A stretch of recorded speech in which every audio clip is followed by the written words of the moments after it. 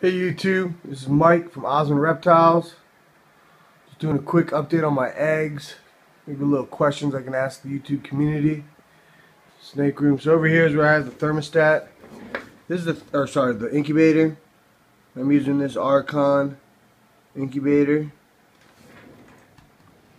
As you can see, the reading there, it says 89.9 degrees Fahrenheit, 93% humidity. It's actually set at 89.9 and 89. If it goes to 93, inside I have another small thermometer gauge and humidity gauge. And as you can see, it says the humidity is just under 90. The temperature is like 89. Alright. And I don't know how well you can see these eggs, but I don't know. I felt like they're dimpling a little much. These eggs were hatched or laid on the 20th of February, so they are, what is that, 8, 9, 10, they're about 11 days old now.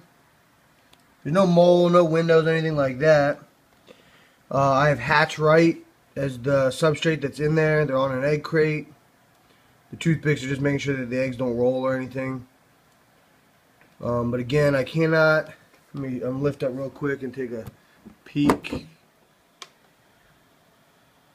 I don't know. People that have done this numerous times, let me know if this is normal or if it looks like something's not right.